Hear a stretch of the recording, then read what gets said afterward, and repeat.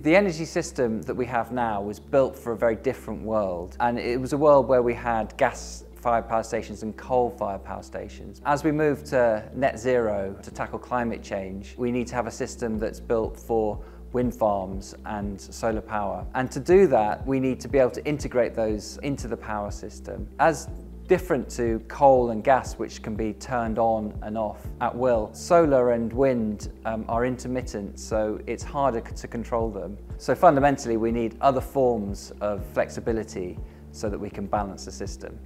To do that, one of the things that we've been looking at is how to make the price signals more reflective of the location and the time that the power is being generated. So that might mean that the cost of electricity changes according to where you are in the country.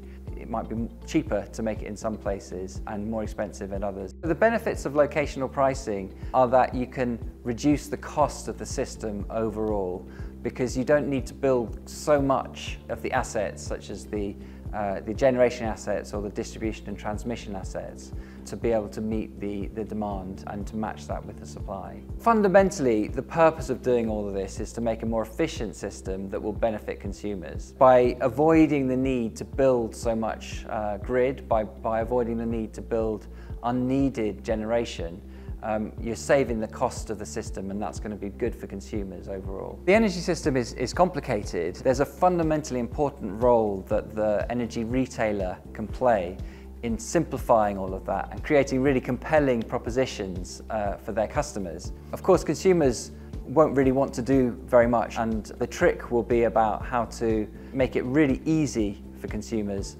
perhaps without even having to think about it, through the use of electricity storage or automation, so that we can get the benefits without it having any impact on consumers.